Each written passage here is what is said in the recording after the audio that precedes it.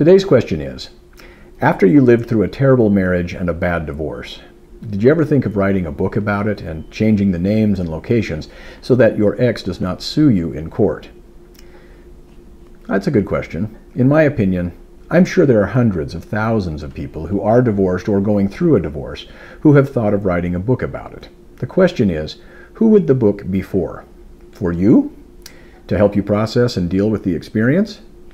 If you wrote a book or journal for that purpose, and one which you scrupulously keep private, no one can fault you for that. What about writing it for others, either to help them process and deal with the experience?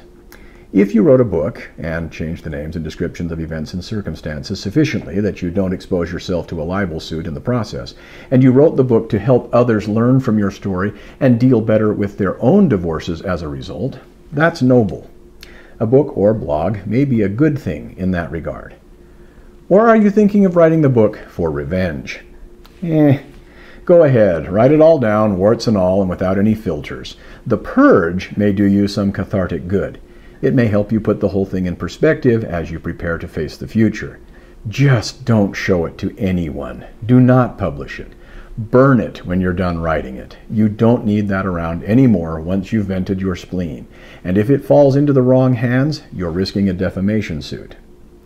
If you have thought of writing a book to try to make lemonade from lemons that divorce handed you by making some money from the sales of the book, odds are that too few people would buy the book to make it profitable.